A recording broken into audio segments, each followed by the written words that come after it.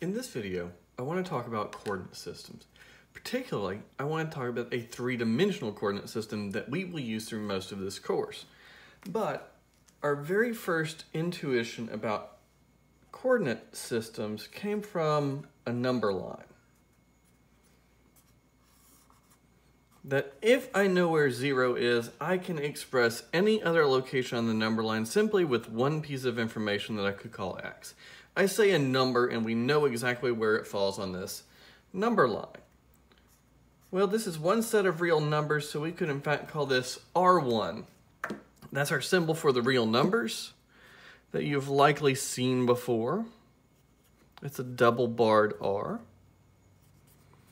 And in one dimension, we have a number line, and we simply need one piece of information to locate a value.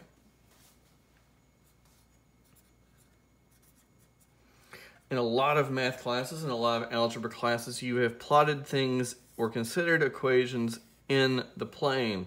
An x-axis that's a real number line and a y-axis that's also a real number line.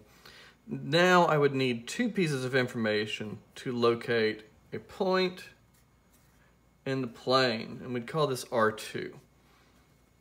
So now if I wanted to consider an object in space, which is nice because we actually exist in space. In fact, between the board and the camera, there's all this information, right? All these points. And so the coordinate system that would describe what I'm actually filming here would be space. I'm not just writing on the board. That would be an example of R2, right? I have all of this space in between that I can move my hands. And so that's really what we would call space. And we need three pieces of information. We'll need an X, a Y, and a Z.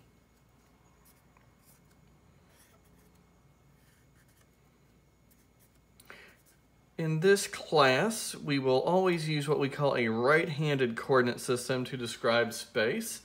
And what that means is I have an x-axis, a y-axis, and a z-axis, and that if I was to try to grab the z-axis with my hand, placing my thumb pointing upwards on the z-axis and curling my fingers around the z-axis, my fingers would curl from x to y.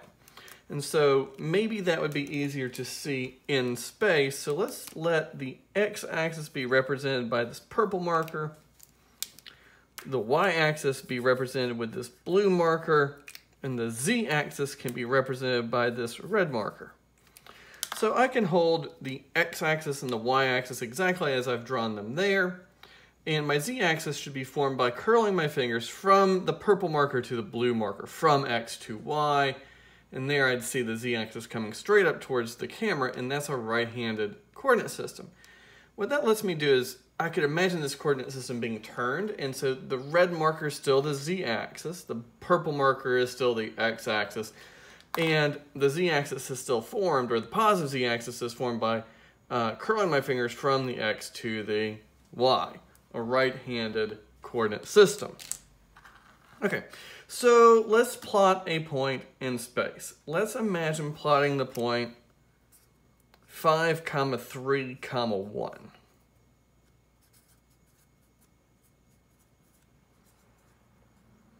Okay, well, if I was in the plane and just asked to plot x, y, right, that'd be easy, but here, whatever point I'm getting ready to plot should have an x-coordinate, a y-coordinate, and a z-coordinate. And so let's think about where that point should be.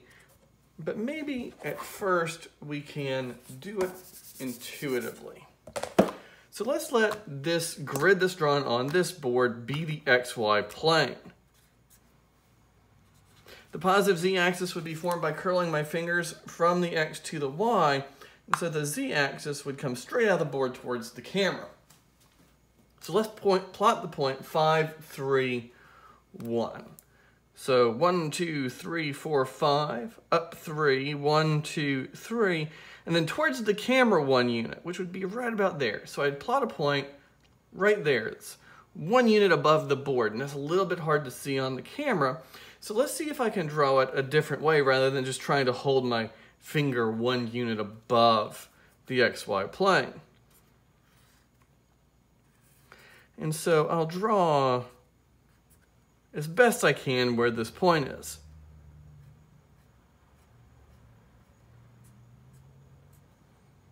The trick is to remember that as I counted out 5 units and up 3 units, right, when I count out, I need to be parallel to the x-axis, no matter where that is. When I go up, I need to be parallel to the y-axis, wherever that is. And I guess if I was to imagine going straight up, I'm parallel to the z-axis. That this is a whole lot of parallelism happening to plot this point.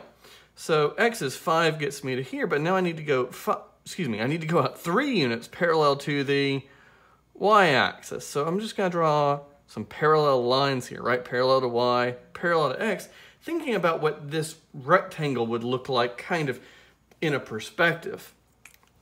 And now I need to find what 1 unit above looks like. Well, I could travel 1 unit above, right? Trying to imagine drawing that rectangle exactly 1 unit above that purple rectangle. And just continue on thinking about things being parallel to each other. I can draw this in perspective. And the point 531 would be right there. So that's a good way to plot points in space, just thinking about drawing parallel lines. And I challenge you to draw that in perspective. I'm not much of an artist, but that still looks like 531 to me. Okay, so 3 space, when we think about it, we'll deal with a right-handed coordinate system. Let's think about that coordinate grid just a little bit more.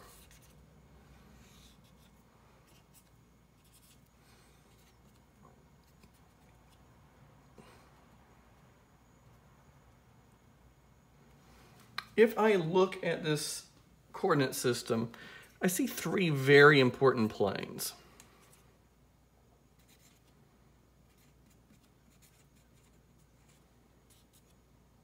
If I take the coordinate axes in pairs, I get what we'll call the coordinate planes.